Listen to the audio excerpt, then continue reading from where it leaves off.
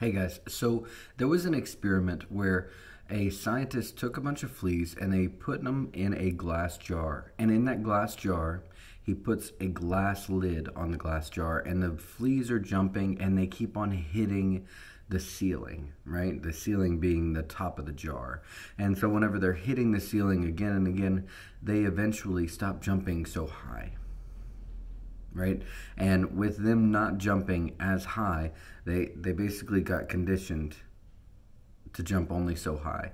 And whenever that happened, the experimenter, like the scientist, took the lid off of the jar. And just as you might suppose, the fleas did not jump out of the jar. They were conditioned that they could only go so high, right? This glass ceiling, it was only so high that they could go, and there was only so much that they could do, even though they had the ability to do so much more. And so what that kind of, to me, entails is that God has placed inside of us. He's given us everything that we could possibly need for greatness. He's placed greatness inside of you. And he has said, hey, look, I want you to be Christ on the earth. I want you to do all kinds of awesome, wonderful things. You're going to do greater things than I did while I was on the earth.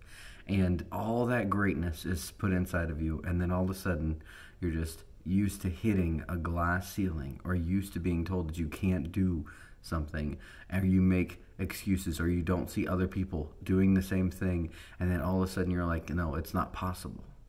The fleas thought it wasn't possible to jump higher than what the glass ceiling allowed.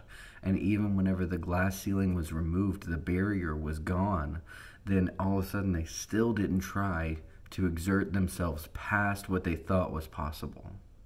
And in the same way, we have to realize, and we have to take, and we have to look, and we say, God, look, you made promises to us. And the promises was that you were going to give us more, and that we were blessed beyond measure.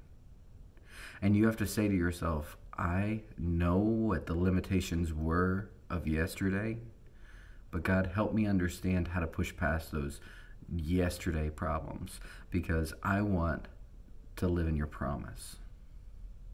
And so I just encourage you, where are the places that you've held yourself back before?